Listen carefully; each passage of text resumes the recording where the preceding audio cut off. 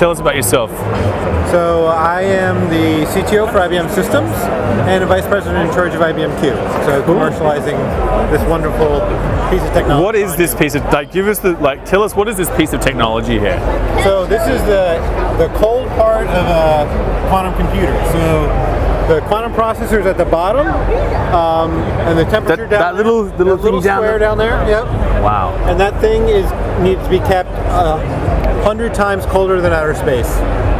So really, really cold. And that's because you want the little qubits down there to only interact with the microwave signals that you send into it, not with the rest of the universe. Yeah. And if it's any warmer than that, it'll start entangling with everything else in the universe, and you'll lose your quantum state. Gotcha. And so we've heard a lot about this, and we've spoken to quite a few people. So, the idea that a quantum computer, it's got multiple states, and so it's like kind of. Tell us, in from your perspective, Scott, why is a quantum computer faster than a normal computer? Yeah, so it's not so much doing the same thing faster; it does it completely differently. So in a classical computer, even when you're counting on your fingers, it's linear. So if you want to count 10 chickens, you need 10 fingers. In a quantum computer, because of the superposition, because you can basically be in a linear combination of states, every time you add a qubit, you double the number of states you can be in. So that's true whether you go from 1 to 2, or 50 to 51, or 100 to 101. And we don't kind of think of the world that way, but 2 to the 50th is like a huge number. Massive. It's like a quadrillion. And 2 to the 150th, 160th is on the same scale as the number of atoms on the planet Earth. And 2 to 280th is larger than the number of atoms in the known universe. Wow. So when you get to a system in the future, when you got 300 qubits down there, you're basically talking about a state space that's bigger than the number of atoms in the universe. So you're never going to build a classical computer that's that big. Okay. So Scott, what's a quantum computer really good at? What's it like? What's the key case? Yep. So it's just the way that it works. It's those kind of problems. The problems that scale really poorly. So every time you add a variable, it doubles in size. So a good example of that is chemistry, because the molecular chemistry works just like quantum. It's based on quantum mechanics.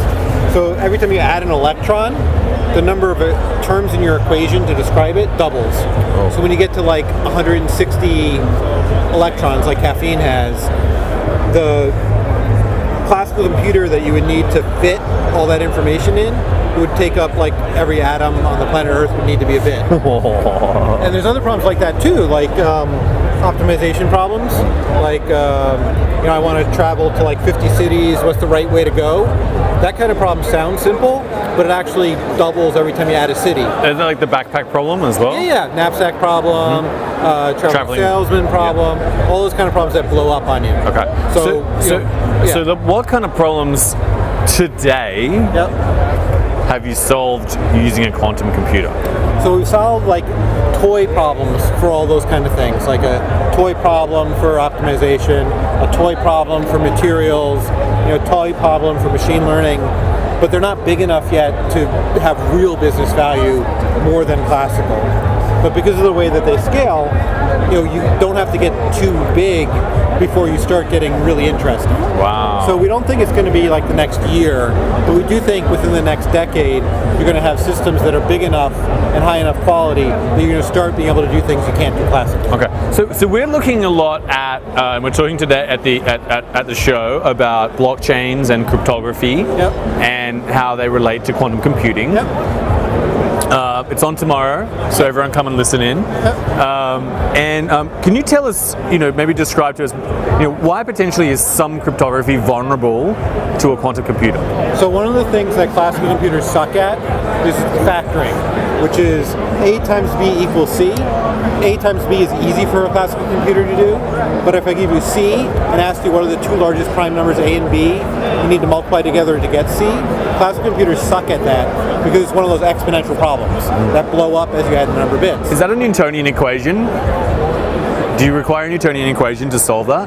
Like you need to check, is it this one or is that one, is it that one, is it that one, is that one? So you have to go through in a classical computer, you have to go through every single possibility to be sure that you got the two right numbers. Right? In a quantum computer, you can leverage like the superposition entanglement to do it in a completely different way.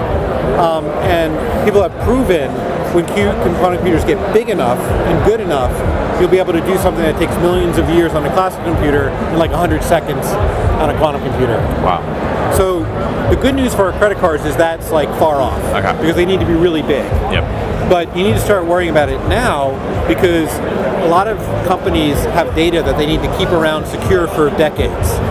So even though it might be decades before quantum computers can do that, we need to start coming up with new ways of doing cryptography that are quantum safe. So is that because so we've been hearing a lot about potential risks of historical data being captured and then replayed back and potentially being insensitive.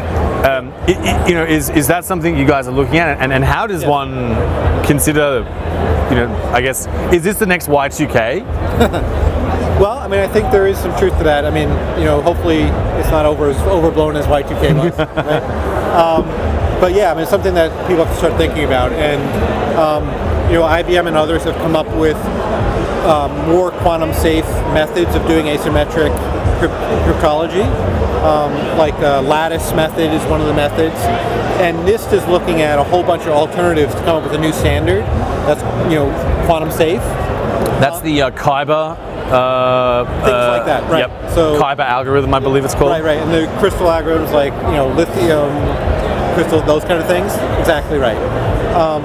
So, like over the next 5 years or so, we're going to probably come up with standards for quantum safe cryptography that people will have to start implementing.